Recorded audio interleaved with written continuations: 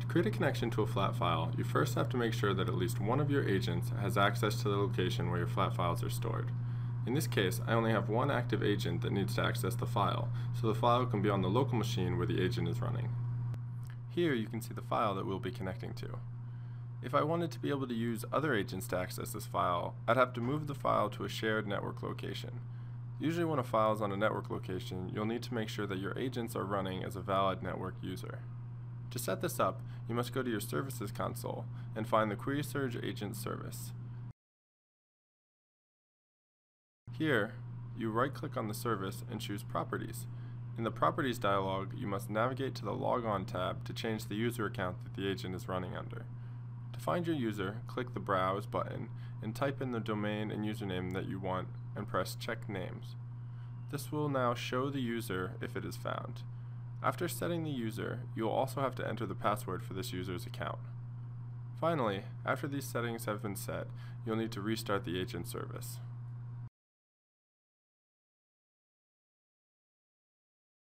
Now, your agent should be able to see the file and you can continue on with setting up the connection within QuerySurge.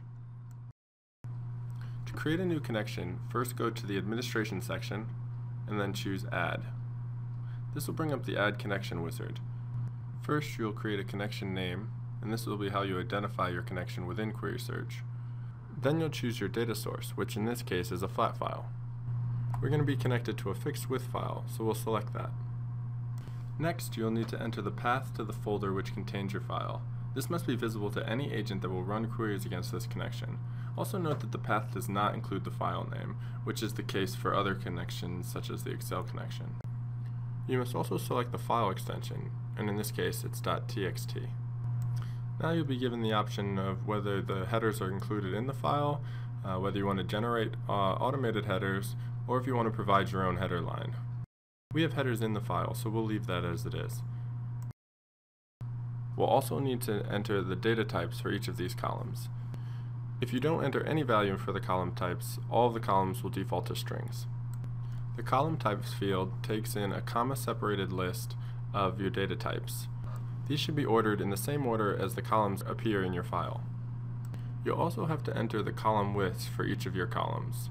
This is done by entering the start and end character indexes, separated by commas. The start and end indexes here are separated by a hyphen, as you can see in this example.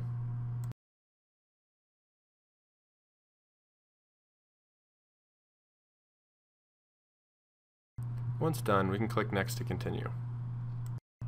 On the final screen, we'll just be presented with a summary of the choices that we've selected. When you're done, click the Save button to create your connection. As you can see, the new connection is added to your connections list. So now let's go into the design area and develop a simple query pair to test our connection. I'm just going to give this an example name and then click Save to create the query pair. First, you need to select your connection from the available drop-down. Now you'll be able to write a SQL query to query your flat file. This SQL follows the standard ANSI SQL syntax that you'd find in most databases. The important thing to note is that you'll be using the file name without the extension in place of the table name in your query.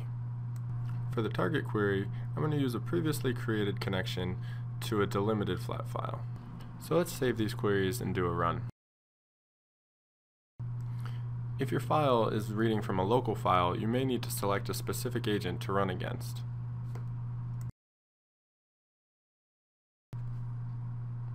If we take a look at the results here, we'll see that the data comes back in the same way that it would from any other data source. So that completes the tutorial for creating a connection to a flat file.